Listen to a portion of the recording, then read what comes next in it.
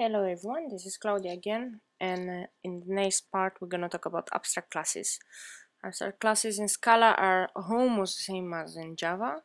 And what are they? It means that I define some methods in the class and some fields, but I don't implement them. And I let the classes that will, inherit from to implement. You cannot instantiate an abstract class. So the way to define it is to use the abstract identifier, abstract class doc, and I'm defining some methods here. First I'm defining sing method, which will return a string, and then I'm going to define another method that takes an argument, say name me, which will return the name based on some initials that are a string, or well, string I think. And then as an example I'm going to have a field called surname, which is also a string.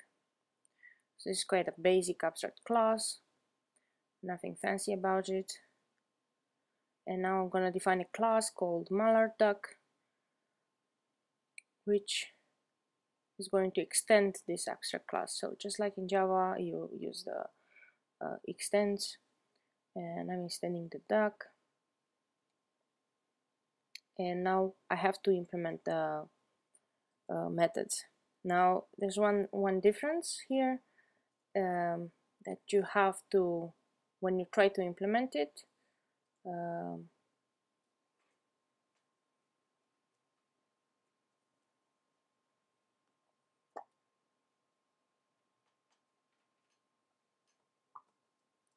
you just write the name again. So name initials. The first method will return a sing. I can sing string. I'm making it super easy. And the second method will return if the initials are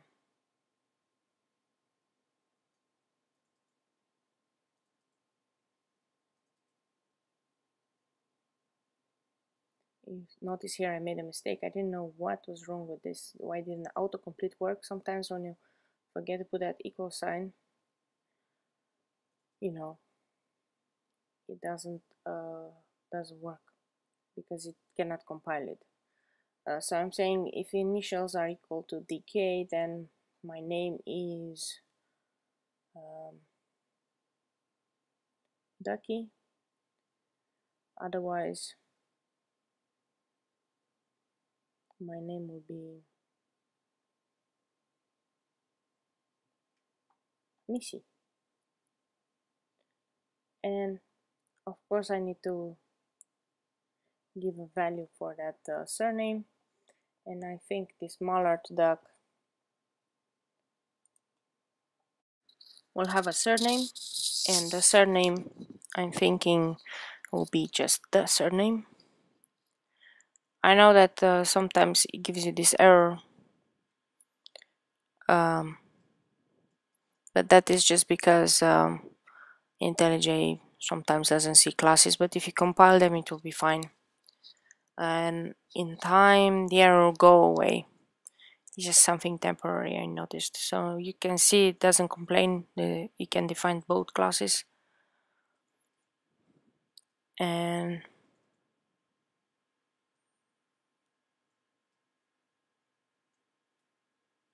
I want to declare a new variable that will be a mallard duck. So I'm saying val new duck is a mallard duck, and I'm thinking that I probably need to override the toString method so that I can see what I'm doing. I always like to override this toString method.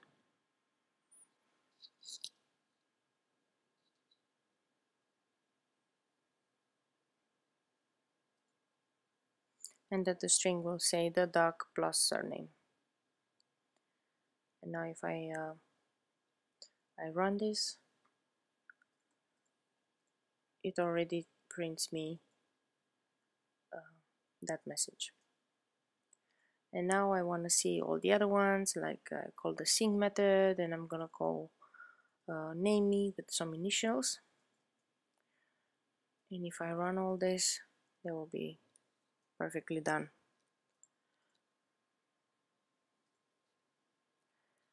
And you know, this is kind of what I see as basic of the abstract class. Of course, you can go wild on this, and by wild I mean you can define in the abstract class a default constructor, which will be the primary constructor, and I can say val can fly. It's a boolean, and you know that val will actually define underneath the hoods a new field and some getters and setters for it. And if you try not to extend this one, it will complain because your abstract class has this default constructor, but your new class uses still the constructor without any arguments. So you have to declare those arguments. And now your initial idea, I mean, my first initial idea was, okay, so I declared the same val can fly boolean extends duck, and you run it again, and then you notice some errors, right? It says unspecified value parameter flag. So whenever you're extending an abstract class that actually has parameters, has default parameters for the default constructor, yeah, you have to pass it along. It will be just like saying inside a normal constructor, call super with this argument. So you always have to call the super. On Scala, it's all happening in the first line of the code. I still get an error, which I found it very disturbing because I didn't know why it's happening. And apparently it works if you put the override in front of the val.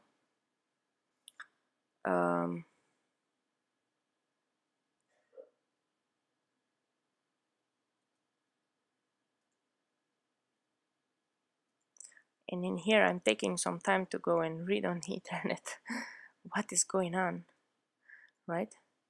Okay, so I decided, okay, override will work, and my instantiation of the duck will have to have this because I don't have the initial constructor with no parameters. I have to put a true there or a false depending, it's a boolean, right? But I'm still troubled by this override because I don't know why it's happening, or why do I have to put it there, because technically after I read a lot I found out that if you put again val there, it will try to redefine those getters and setters and everything. So technically these getters and setters are not really abstract, so in a way you have to override them.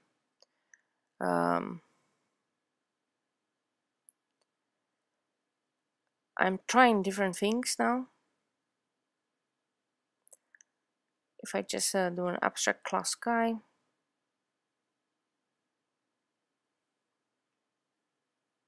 and I'm trying to find out if, for example,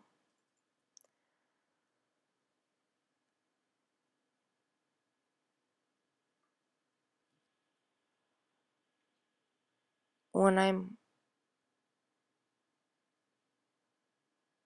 extending this, I can extend two classes, two abstract classes, and it appears that I count.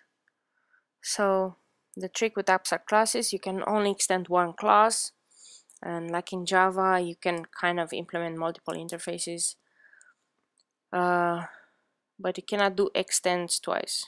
So that was the last thing I wanted to try, but still that override there bugs me. The override, I don't like it there. Like, why do I have to put it? And I'm gonna pause it a bit, and then I'm coming back to it after one day of thinking. And the trick about this is actually not to put a val there. So just like in Java, you want to pass the parameter along, you don't want to override it. So if you don't put a val for the class that extends it, then you don't have to put the override either, and you can just pass it to the other constructor, to the other super constructor. So that works much better, you know, because in a way if you put override, you're thinking like, why do I have to define it anyway in a superclass if I'm gonna override it? But this way you're just going to pass it along, and I can just show it here. Can I fly? And this one actually should be true because I passed it along.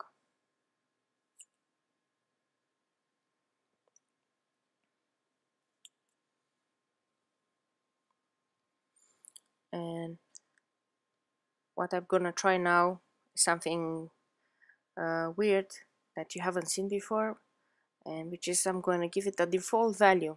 So in the abstract class, I'm going to see if I can give this can fly a default value false, and let's see what happens. In Scala you can give default values to any argument that you might define, and that means that if you don't call it with that argument, it will take the default value, kind of like in PHP. So I'm declaring a new duck here, and I want to see if this default value will still work.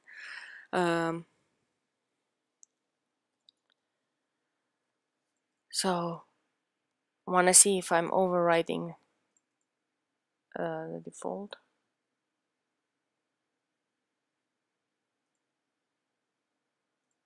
Of course, I didn't realize I'm using false down and false up. And then I'm thinking, oh yeah, I did use that already. So I'm trying the duck too, and I'm thinking, okay, but if I give an you know, default value, do I really need to pass in an argument there to the constructor? And I'm testing this, and surprise, surprise, no, you can't. That is something maybe we're gonna talk about later on. Why can't you, if you already have a default value for that one, not pass the argument to the constructor? Maybe you do need to make a empty constructor after all. That was kind of it. See you next time.